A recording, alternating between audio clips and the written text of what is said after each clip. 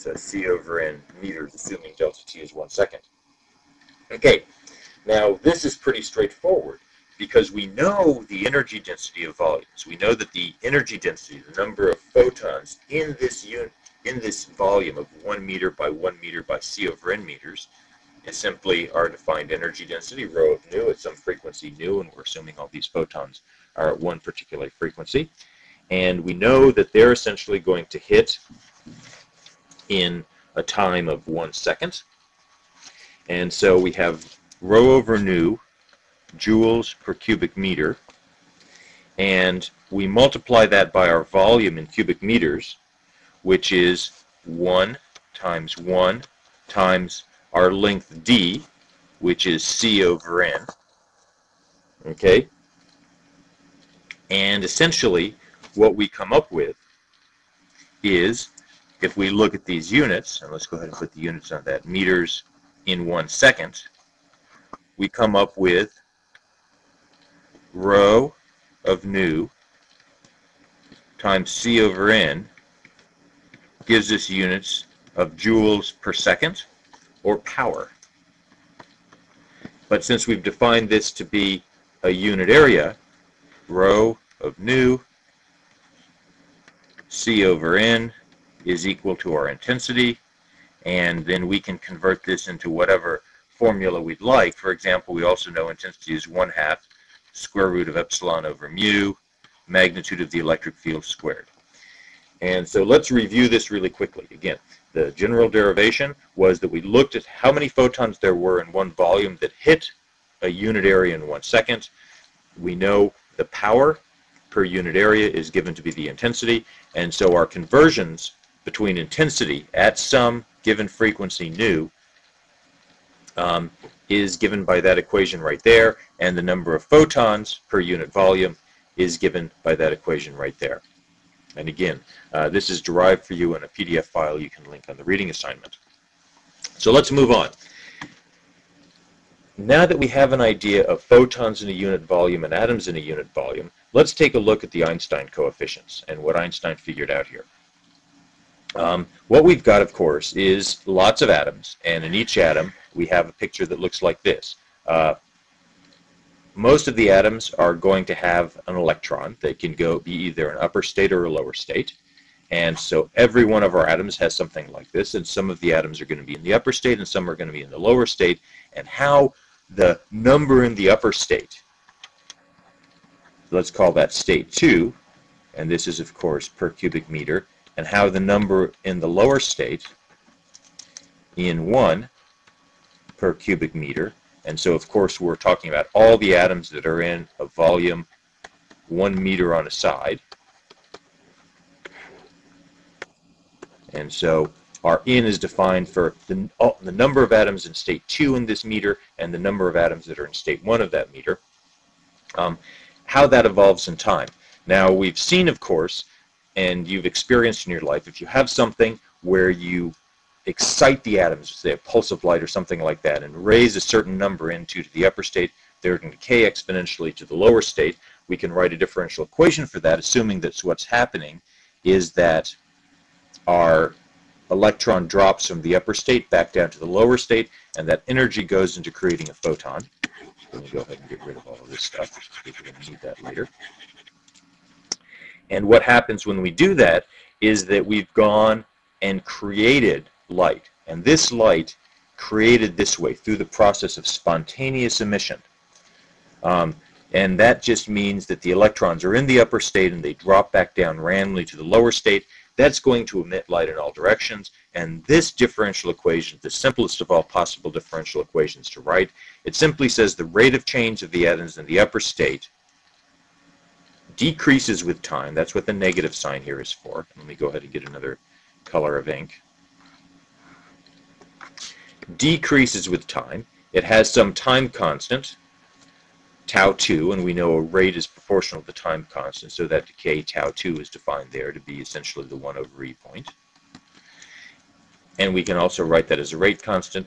And the decrease, the rate, is also proportional to the number that are in state 2, because the rate's going to be faster if there are a lot in state 2 and slow if there aren't many in state 2. And we know that, of course, that's equal to the inverse of the change in state 1, because if it goes from state 2, it has to end up in state 1. And that's another way to write it. This is essentially a very simple differential equation, very similar to a single bucket of water with a hole in it that's slowly leaking out in time. But now we're talking about the total number of electrons in an upper state or a lower state in some unit volume of space. Let's look at something else we're familiar with from our optics course, and that's the absorption of photons. Here what happens is we have an electron that's initially in the lower state. A photon comes in, gives its energy to the atom. The electron goes up into the upper state. And so here's our block of material. Each of these atoms have a energy diagram that looks like this. And of the billions and trillions of atoms struck by a large number of photons, some are going to end up in the upper state and some aren't. And some of our photons are probably just going to pass through. So let's take a look at what this looks like. Here are photons coming in, some are absorbed, and fewer photons go out. Let's take a look at that again. Our photons come in, some are absorbed, and fewer photons go out. Pretty straightforward physical process. We can write a differential equation for that. Now the number of atoms that are in the upper state, N2, and remember N2 is the number per unit volume in the upper state, is increasing with time because we're taking our electrons and putting them up there. And we give it some rate constant we call B12. The 1,2 means it goes, as the arrow shows here, from state 1 to state 2. It depends on how many atoms we have down in state 1, and it also depends on the energy density of the photons. Because if you have a large density of photons, or a large intensity, since these things are related to one another, the probability of moving an electron up is much higher. So everybody should be fairly comfortable with this because you've all experienced absorption before. Again, let's go back real quickly. Some light comes in, less light comes out. The lost energy is putting electrons into the upper state.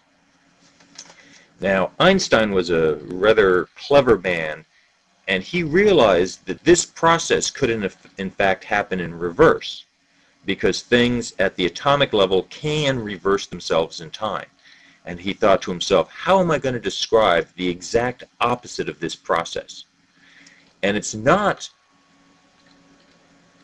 spontaneous emission that we saw before, because here the atom is affected by a photon. And he thought to himself, what happens if the photon comes along and hits an atom where the electron's already in the upper state? Can it cause that atom to release its photon down to the lower state? And in fact, that's what happens through the process of stimulated emission. Here we have a single photon going in. The electron is initially in the upper state. When it's jiggled or jostled by this photon, it's like you're carrying a stack of plates and it's balanced up there, and eventually you're going to drop it. But when you're going to do it, but if somebody comes along and nudges you, it's going to have a high probability of causing whatever you're carrying to come crashing down. And that's what happens here. It causes the electron to go back down to the lower state. Well, certainly the photon that comes in isn't affected by this, and the photon that comes out is an extra photon. So let's take a look at this in our atom over here. Here we have a few photons coming in and more photons going out. And it turns out, if we look at this process again, that the photons coming out are in exactly the same direction and have exactly the same frequency of the photons that comes in, because there is an interaction between the photon and the atom. And this is stimulated emission. And this one's harder to get your head around because there is no process in the real world that you have experience with that is similar to this. You cannot draw an analogy between stimulated emission and anything you've experienced. And that's why this is the hardest of these ideas to understand. But from a basic point of view, it really kind of makes sense. And we can, of course, write a differential equation for that. Here, the number of electrons in the upper state, N2 per unit volume, is decreasing, so we get the negative sign. The rate constant is just B21, the 2,1, because it's going from state 2 down to state 1. Let's make that a 1. It depends on the number that are in the upper state, and it also depends how many photons are there. Because if there aren't any photons there coming in, this won't happen. If there are a lot of photons, the probability is higher. And of course, this is just the negative of how many are in state 1, because everything from state 2 needs to go down to state 1. And these are the 3 simple differential equations that describe a laser. And we're going to be working with these for the